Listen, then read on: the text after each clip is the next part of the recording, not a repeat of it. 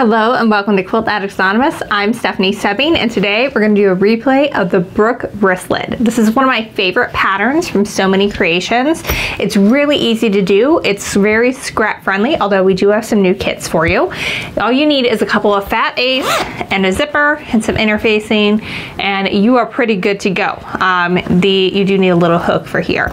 But it's super fun, super fast. It's a really good beginner project if you're wanting to try a zipper for the first time, because it's not super challenging and you don't have a lot invested in terms of material, so if it doesn't turn out, it's not like end of the world. But they also make great gifts because you can make a bunch of them all at the same time, especially if you're able to use the same thread throughout. They're very good for bridesmaids gifts. You could do them up to match your gowns. They're good for Christmas presents. They're just really fun, and they hold a lot. Like, I can get my whole wallet in here, I can get my phone, plus some extra goodies in here, maybe a tube of lipstick, plus some other fun stuff. We're gonna watch the tutorial. We originally did it a couple years ago, but this is just one that we love coming back to. And we've got some new Tula fabric. This is Curiouser and Curiouser by Tula Pink for Free Spirit. This is her take on Alice in Wonderland. So we have the Cheshire Cat here. It's really cute. And then we paired it with some of her classics fabric, the Tula Pink True Colors, their second version. It's in the inside. It matches really well. And then if you get the kit, you also get the zipper and you get a clip so that you can have your little wristlet. That way you can just have it on, zip it up, and go about your day. So now that we're all getting out more, a new bag is in order, and these are perfect for summer because they're bright and fun, and what cat lover wouldn't love this one? All right, so this is the cat, the Cheshire Cat. Then we also have some painted roses. This one's very limey green with a nice little turquoise zipper, which actually matches really nicely with the turquoise in the fabric. And then on the inside, we have that same pink that is in the other one, but it actually looks really different against that teal zipper. And I think these are just really fun. Like I said, they're really easy. They take about 2 hours a piece to make, but if you're making a bunch at the same time, you can use the same thread throughout, then you can definitely speed that up if you're doing it for gifts. All right, so that's that. We have the new kits that you can get over at shop.quiltaddictsanonymous.com. You can also get them just a pattern there if that's you want to use stash. And then we have lots of other bag tutorials, so make sure you check those out if you're looking for a new bag to run around with this summer, now that everybody is out and about again. So with that, let's head on to the tutorial for the Brooke Wristlet. So I've already cut all of my pieces to size as dictated in the pattern, so make sure you get that to go along with it. I'm using a canvas for my outside, and I made sure to cut it so that my little cat here, my motif, is dead center. And you want to think about that whenever you're cutting something, is if there's a specific design on it, if you can line it up any way you can. So what I kind of did was I took my width measurement and I made sure that half of that was right in line with the center of this cat as I was cutting it, and then I kind of eyeballed it from top to bottom as well. So what sets apart a bag that looks homemade versus a really cute bag that looks like you could have gotten it in the store is what's on the inside. And we are using some decor bond interfacing here. It's going to really give everything a nice stiff appearance, help it last longer, and especially paired with this canvas, it's going to be very durable and last a long time with minimal wear and tear. So this is fusible, and it's probably going to be hard to pick up on camera, but the fusible side is always a little shinier. So you want to lay it so that the shiny side is up, facing the wrong side of your fabric, and then the right side of your fabric should be up as well. So I'm just kind of lining that up, getting everything where it should be. Ideally, these should have been cut to the same size, but occasionally they get a little different. Now, the reason why you want to have the shiny side up and the right side of your fabric up is this way, if you accidentally flip the interfacing going the wrong way, you're just going to fuse it to your ironing surface instead of your iron, and that is a lot easier to fix and clean up later. All right, so I've got my iron on a really hot setting, and starting at one side, I'm getting those corners fused down and the sides. And then I'm just kind of working my way over. Another benefit to ironing this way when you're fusing it down is you don't have any wrinkles in the top fabric, whereas if you iron from the other side, sometimes you can fuse in a wrinkle and then you're stuck with it, and that's no good. So you want to pay close attention to the sides and the edges, because that's where it's going to be really matter the most. All right, so I've got it fused. I'm just gonna check my edges here. I'm just kind of taking a peek around the edges, making sure everything is fused nicely, and it is. If it wasn't, just, you know, add a little bit more heat to it until you're ready to go. Definitely feels a lot stiffer. It already was stiff because of the canvas, but now it's really gonna be nice and sturdy and really hold up well over time. I'm gonna go ahead and do that with my other outside piece and my 2 lining pieces as well.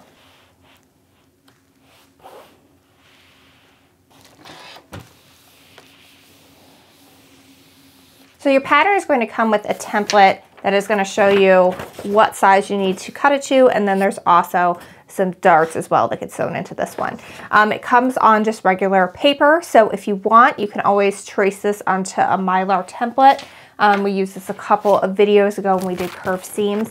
This stuff is really great because it doesn't melt with the iron, and it's great for making templates like this. So if you think you're going to make a lot of these as gifts or something, definitely worth going and getting the Mylar template, and then you can just cut and make yourself one of these that isn't going to get cut up or messed up over time.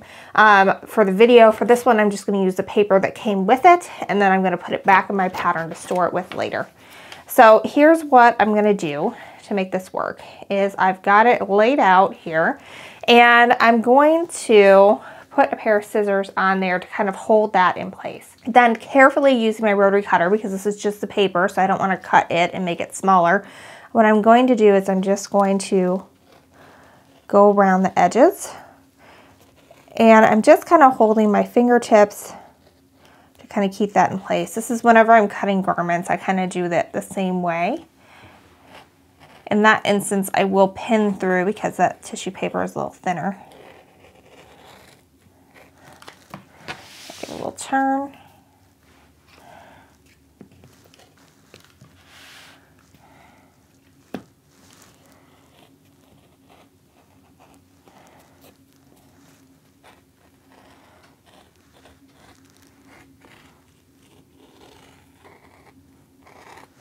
All right, so now we've got the basic shape of the bag, but I need to mark these darts. So I'm using a friction gel pen here. When I get to the black part, I'm going to use my Soebbing chalk pencil that's white.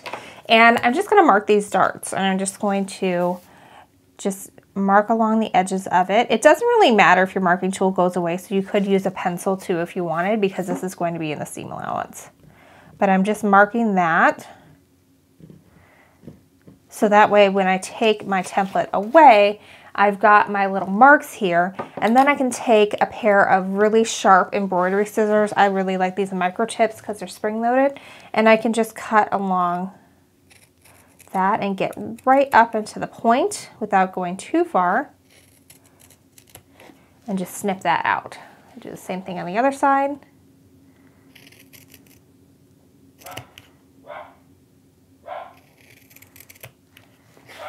And then I'm going to repeat for my other inside and then also my outers.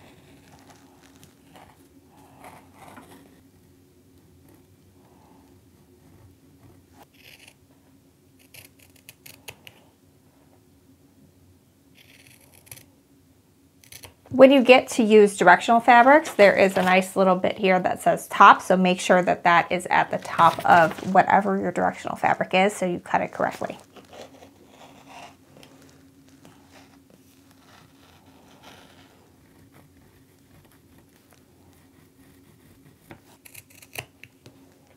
All right, so I've got everything all trimmed down and my corners cut out for those little darts on the side. I definitely trimmed a little bit off the bottom as I was kind of going around those curves. So if you intend on making a bunch of these and you would like them to all be the same size and not get a little smaller with each one, I definitely would pick up some of this heat resistant Mylar template. It's really great. It's plastic sheets. You can cut it to size, and then when you're going around with your rotary cutter, it's not going to get smaller little by little each time. It's going to stay the size that you intend it to be.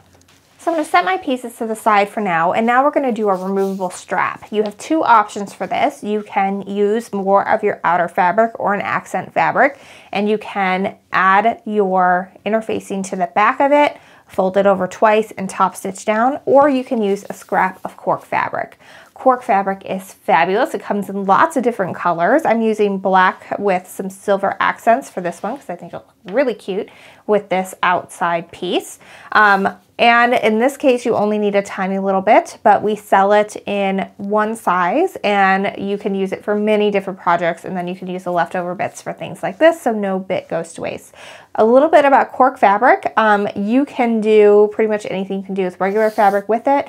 It folds, it bends, it does all the things like normal fabric would do. You just need a jeans needle to stitch with it, and I would use binding clips instead of pins when you are going over it. But it is great for bags, and especially the areas of bags where there's going to get more wear and tear. So like a bag bottom or the wrist, the strap for this case, because it's just sturdier fabric. It is actually from a tree in Portugal. They harvest it, and it is good for the tree when they remove the bark. It doubles the CO2 that it absorbs, and then they don't harvest that tree again for another 20 years. So they're very responsible in the way that they create the cork, and then also it's very eco-friendly and good for the environment. So when you're doing the cork, instead of having to fold it over 4 times, you just have to fold it in half one time, because the edges of the cork do not fray. And so I'm just going to stitch an 1/8 of an inch seam down both sides of this cork. And if you want, you can use some binding clips to hold that in place as you're going. One other thing that I find really helpful in order to get really good top stitching is I'm using a foot with a 1/4 inch seam guide. These come with a lot of machines. It's got usually this black little bit on the side. And so that way I can just snug this up against the edge of the fabric that I'm sewing with, and it won't go beyond the guide. I normally hate these with a passion for regular quilting, because I feel like the guide gets in the way of your pins and you can't get an accurate join or anything with them. But for anything that you need really great top stitching for, and it needs to be accurate and look as professional as possible, like it's a real bag that you bought in the store, these are fabulous because you can just snug it up right in there and then you are good to go. I'm also using matching thread for this section. I'm going to use a little bit of gray so that way it pops just a little bit and we see a little bit of color. So check your individual foot because you don't want to break a needle with this. But what I do is I set my sewing machine to a regular 1/4 inch stitch, and then I just keep moving my needle over until it's going to hit that guide on the foot, because I don't want to hit the guide on the foot because then I'll break a needle. So all I'm going to do is I'm just going to fold this in half. And again, if you want, you can use binding clips in order to do that, and I'll trim this little thread later. But I've just got it folded in half here so that my long edges are even. I'm going to slide that down. And I am going to top stitch this, or back stitch this. So just sew in place a little bit, make sure those stitches are really secure. This is not quilting where you're going to be going over things a million times. You want to make sure that your thread ends are really secure by doing back stitching at the beginning and end of your seams.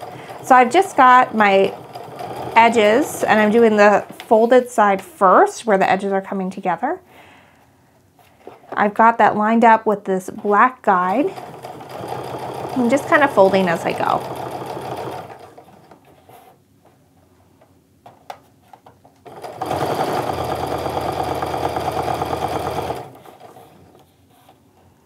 All right, so now you can see I've got a really nice and even top stitching going all the way down that, and it's nice and even with the edge, and I was able to get that with that foot. I'm going to take it off and go to a regular foot now. You could also sew down the sides if you wanted to. You could really just do a lot of fun things with this. I suppose I'll do one more going down the other side so we have 2 lines.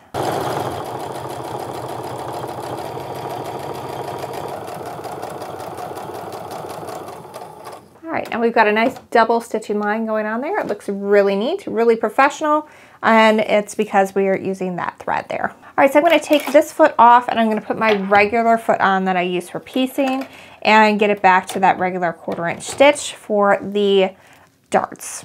So when you're pinning darts, what you want to do is put your right sides together here, and you're going to match up the edges of your bag first. And this gives it a little bit of shape and definition at the bottom of the bag, so it's not just a super flat thing. And I'm just pinning in there, and then I'm also going to pin a little bit beyond where the edge is, just to kind of keep that flat edge going. And we can press that out later if we need to. So we've got that in place. I'm going to do the same thing on the other side, and then I'm going to work through all the others so that way I can sew everything all at once. All right, so this is what it looks like when I've got my darts pinned It's looking a little funny right now, but it'll give it some really good shape and definition. All right, so what I'm going to do here is I'm just going to sew a regular 1/4 inch seam across this. And I'm going to actually go ahead and start from this side. I'm going to start from the outside of the bag. And on my machine, I can set it up so that it will automatically backstitch and cut my threads for me every time I start my seam. If your machine does that, then that's going to be awesome for this next step. If not, you're going to have to remember to backstitch every time you start. All right, so I've got that done. Let's pull that out. So what I'm doing here is I am just stitching right along the edge, and then I'm continuing to go forward until I hit where that fold is. And then sew it off a little. So I'm going to back it up just a little bit so that the back stitching can happen in the fabric. So let's take a closer look at that here. So I started here and then I stitched forward. So the end of the cut part of the dart is here, but I continued sewing so that my 1/4 inch was even with this until I sewed off this folded part here. And so that way I'm going to have some really good definition with the bottom of that bag, and I know where to stop. Now I'm going to repeat that on the other side and do all the rest of my bags as well.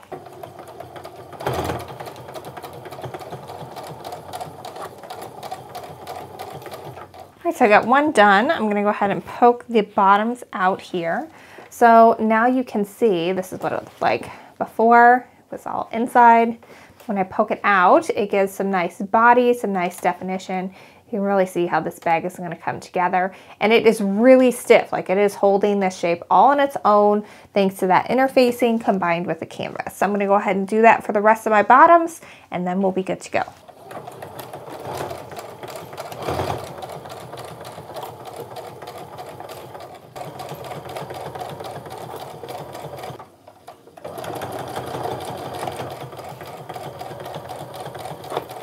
All right, so now it's time to install a zipper. I know this can be scary, but it's gonna be just fine, I promise. So I have 24-inch zippers here. You just need one that's at least as long as the pattern calls for, because you can always trim it down later. We have these ones by Annie. I really like them. They come in lots of different colors. I chose black for this one because, again, it coordinates with the exterior, but we have lots of ones that will work with whatever fabric it is that you choose. All right, so what I want to do is have the right side of my fabric up, and I'm going to flip my zipper so that the teeth side are going down, and I'm making sure that my zipper pull is hanging off to the side. And that is because it is a lot easier to sew a zipper on if your zipper pull is not in the way, and this is plenty long enough, so we're going to be just fine. We don't have to worry about that. So it doesn't need to be centered or anything, it just needs to be on there. So now I'm going to pin this in place here. Kind of just working my way down. Now we're going to take our lining and we're going to put it right sides together with the fabric. So the right side is going to be down. We're going to see the interfacing side on the way up. And then I'm going to repin. I'm going to line up those corners and just sort of rework my way down. In this case, though, since I already got that zipper all nice and in line, I'm going to go ahead and line up those corners and get everything together here. And then just repin through all layers, both the inside, the outside, and that zipper, making sure all my edges stay nice and aligned.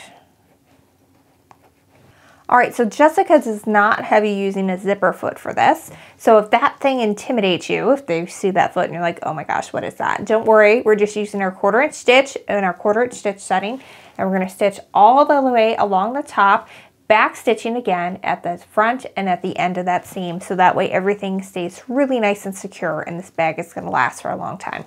All right, so I'm starting right where those fabrics began, so the back stitching is on the fabrics, and just make sure you remove your pins as you come to them, sewing the 1/4 inch away from everything.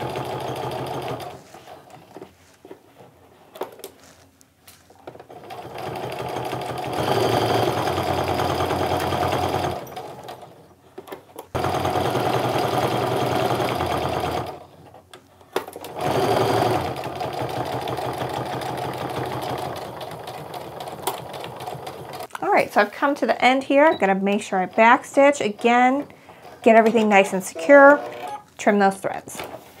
Now here's a really good tip. What you want to do here is open this up, and everything should be going correctly at this point. So if you have it where the outside is there, the top of the zipper is here, and if we flip it over, we see our inside, so that's great. And in this case, you got plenty of space in between here and the edge, but you can always, if you're concerned about your zipper being able to open, just open it up, because if you've sewn over any of those zipper teeth, then your zipper will not function. All right, so I'm going to give this a little bit of a press here before I move on to sewing the other side. It really, because this canvas and the home decor bond is so thick, it really just kind of wants to fold over like that. But I'm going to hit it with the iron as well. And you can iron over your zipper, so don't worry about that. You're not going to melt it or anything. Don't like stay on it forever and ever, but you can do that. Get the other side too. That nice and stitched. All right, so it's time to repeat with the other side. So first what we're going to do is we've got our bag right side up again. We're gonna flip it over, and this time I wanna make sure that my edges are even with the edges of the piece below it. So I can see underneath here that I've got that in line, and then my edges are even with the top. So now I'm gonna take a little pin and get that secured here.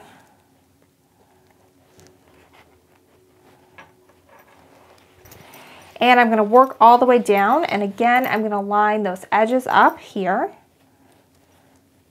on the sides, and then also make sure the top is even with the top of my zipper tape.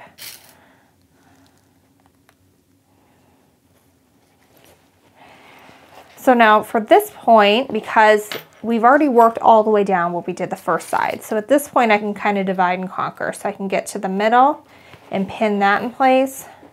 And then I go halfway in between the middle and that side, and just really securing all those layers together and making sure that my edges are nice and even. If you're ever concerned that things are working out right, you can always open it up, and you should always have your outside pieces together with the top of the zipper, and then your lining pieces are going to be facing out this way. So now if we flip it over like this, our lining piece from the first half is sewn up. So I'm going to flip this so that my lining pieces are now right sides together. And I'm going to do the same thing I did before, where I'm lining up with the edge from here. I've got all my corners together, and I'm just going to repin that, keeping the edges of my lining, my outside, and my zipper all at the same place.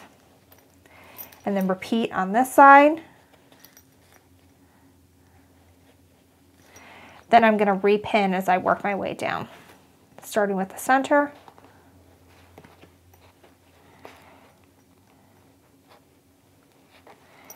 And then working my way out. Just to repeat one more time, because this is sad if you screwed up. If you, at this point, when you open it up, you should see your two outside pieces and the top of your zipper. And then if you look at it from this way, your two lining pieces should be right sides together, and you should be seeing the bottom of your zipper. So we can see the bottom of the zipper pull there. So as long as you're seeing that, then you're going to be okay and you are good to sew. And again, we're going to sew right down this side, and we're going to backstitch at the top and at the bottom. All right, so I'm starting at the very edge here. I'm going to backstitch so that way that is nice and secure. And then sewing a 1/4 inch seam, I'm just working my way down, making sure all my edges continue to stay nice and even, and my seam is nice and accurate. And there is a ton, you know, coming up over here. It's kind of weird to manage when you're used to a nice flat quilt, but it's totally doable.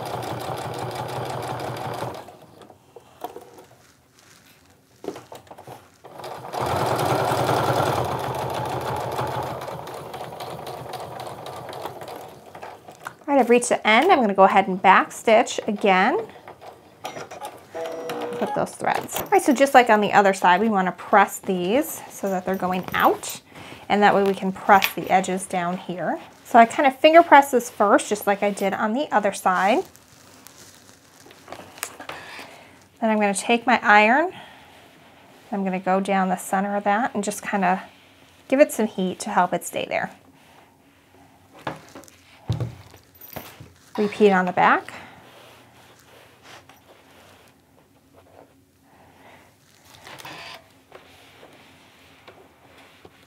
All right, I'm gonna do a little top stitching along here. You wanna do an 1/8 of an inch stitch. I'm gonna put that 1/4 inch foot that has the guide back on, so that way the guide can just sit right along in here and I'll have a very perfect professional looking top stitch. So you don't need to reinforce your stitches here because this is mostly decorative. But what I've got going on here is I've got this guide right in line with the edge of the seam allowance and I'm just stitching along.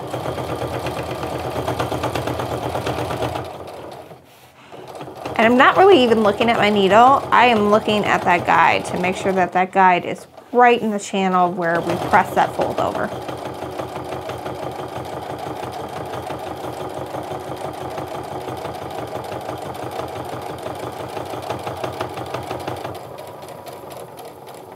Oh yeah, that's looking nice. Nice, very professional, very straight.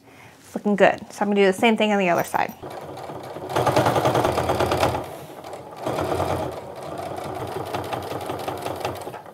All right, so at this point, we're gonna start sewing our edges together. And before we do that, we've gotta pull our zipper in so that way we don't cut off the zipper pull when we get to the edge.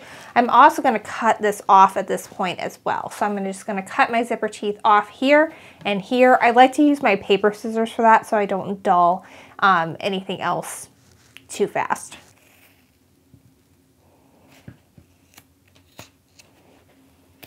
All right, so at this point, we're gonna put our right sides together for our outside and our inside. So our bag is gonna look a little bit like this at this point. What I wanna do is take these darts and arrange them so that one end is going to the left and the other half is going to the right. That makes it really easy to nest those seams, just like if we were quilting. I'm gonna go ahead and put a pin in here to keep that nice and secure. I always like to pin on the left side of the seam allowance because I feel like I'm going to get to that second. All right, so I'm going to keep doing that, going around. There's only 4 little bits to pin, so not bad. It is a little tricky to manage just because you have so much stiffness with the interfacing and the canvas, but it's really going to make for a really great finish in the end. All right, so continue getting those nested in and going in opposite directions. All right, so there's one last thing we have to do and then we're ready to sew this up. And that is we've got to get these zipper teeth going so that they're going to the lining side of everything. So what I'm doing here is I'm lining up my zipper teeth. So you can see they are lined up there. And then also the top is lined up as well. And then I'm just going to put a little pin in right there to keep everything nice and stable where it should be. I'm also going to put one right above where these guys go together. Just a little double pin. Have it come a little bit better. And then do the same thing on the other side. What this does is it will ensure that the zippers kind of go to the inside of your bag. All right, so when we sew this, we need to leave the bottom open for turning. So you can either mark that, or I like to just put a little pin. You want to put it past where the darts are because you don't want to have to sew those by hand. But what you do want to do here is just put a little pin so you've got your start and your stop. So that way you've got enough to reach in and turn everything. You basically want a hole that's large enough to where you can reach your hand in so you can grab everything and turn it right sides out. All right, so I'm going to start here. I'm going to back stitch, go all the way around, and then stop and back stitch here as well. Then we're going to turn it right sides out.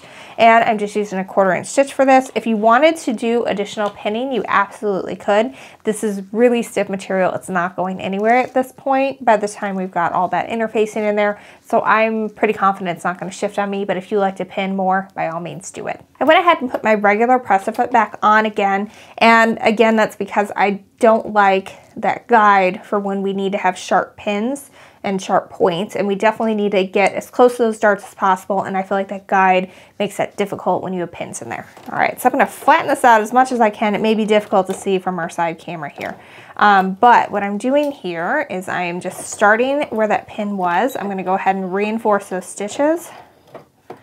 Let's see if I can flatten this out so you can see from the side here. All right, so I'm going to go ahead and stitch, stitch, stitch. And just like if we were doing quilting, I sewed until I got into the left side of that dart, so like the left side of that seam allowance. And then I'm gonna pull my pin because that needle is kind of acting like a pin and making sure those darts stay really nicely together. All right, so I'm gonna go nicely around this curve. It's on a race.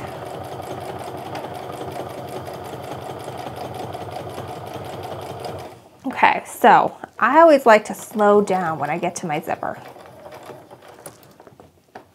Flatten this out so you can see a little better. Because you can sew right over a zipper. It's not gonna break your needle or anything like that, but you kind of wanna take it easy. You don't wanna go full force over it. Otherwise it's just kind of hard on your sewing machine. So I'm gonna go a little slower as I go through this bulky area.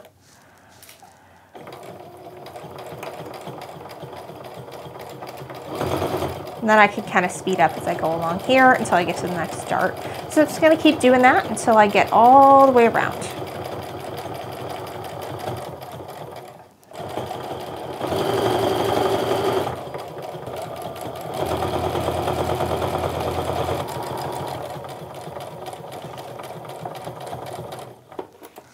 All right, I made it all the way around, so I'm gonna reinforce those stitches so that I don't rip anything out by accident when I'm turning it right side out.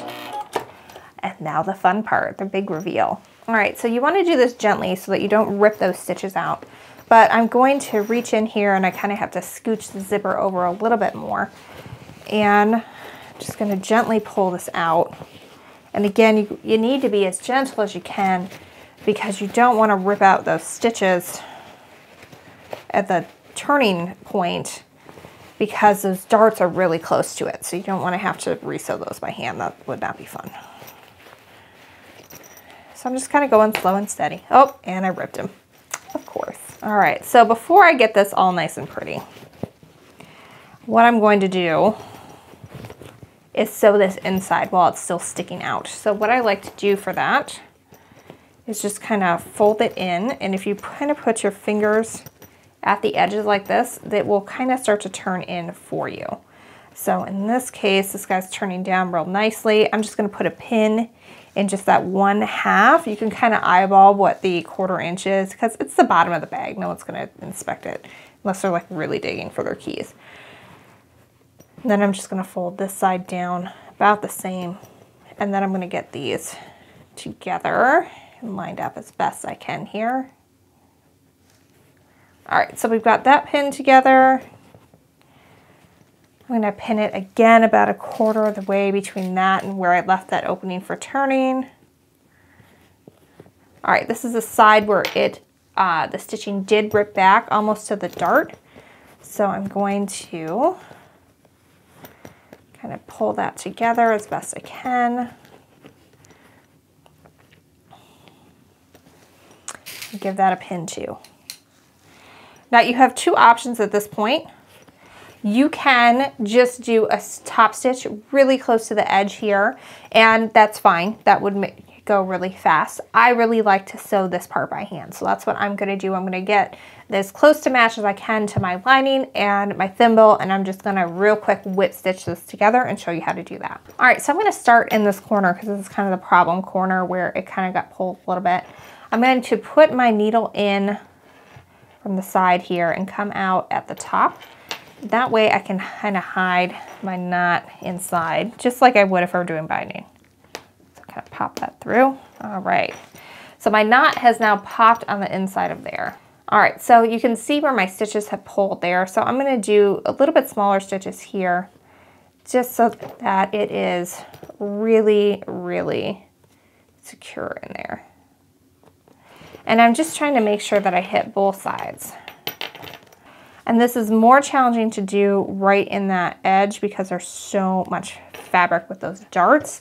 It is definitely easier to stitch through once you get a little bit further in. But what I'm doing is I'm just picking up a little bit of thread from one side, a little bit along the side from the other. It's really close together, and just pushing that needle through. And when these pins start to get in the way, just remove them, because you want to be able to pinch your fabrics together, and because of all the interfacing, it's not like it's going to flop around a ton. All right, so I'm about a stitch or two beyond where I stopped. You can see where that gray thread is. So what I'm going to do now is I'm going to tie off, and by doing that, I just wrap my thread 3 times around the needle, like so. Then you're going to pinch the wraps and pull forward like that. It creates a little knot. So now I can just sort of bury this thread in, pull my needle out a little ways down, and then I can bury the knot just like we would if we were doing quilt binding. All right, now that that's done, we can finish stuffing our lining to the inside. And we want to also pull out our bag as we're doing this as well to get those gussets out as much as we can. And now we have a cute little kitty wristlet. And all that's left to do is add our little strap. All right, so I already top stitched everything earlier. Now I just have one more step to do, and well, 2 more steps to do, and then this is all done. All right, so the first thing I'm gonna do is I'm just gonna fold my strap in half so that my short ends are together. And I'm not going to pin this because it's so little. It's really easy to just kind of keep it together underneath the sewing machine. So I'm just kind of keeping those guys together. And I'm just going to slide that underneath. And then using a 1/4 inch stitch and a whole heck of a lot of reinforcement, I'm just going to sew over this. All right, so I reinforced a ton at the beginning, and I'm also going to reinforce a ton now that I'm at the end. And you're going to want to clip any stray threads. You can see there's quite a few here. Now I'm going to take a swivel hook. This one is in gunmetal because I really like the finish of that with the nice black everything else that's going on. So I'm just going to slide that in just like that. And you're going to fold it over, back just a little ways, not too far. I've got maybe 1 inch or so. Yeah, about 1 inch. And so now I'm going to stitch again over this a ton in order to keep that nice and secure. I'm actually scooting this up just a little bit more. So I'm going to stitch right over my stitching line from before and get that nice and set in there. Again, I'm not pinning, I'm just sliding this underneath, and I'm going to sew the heck out of this baby. So do some reinforcing.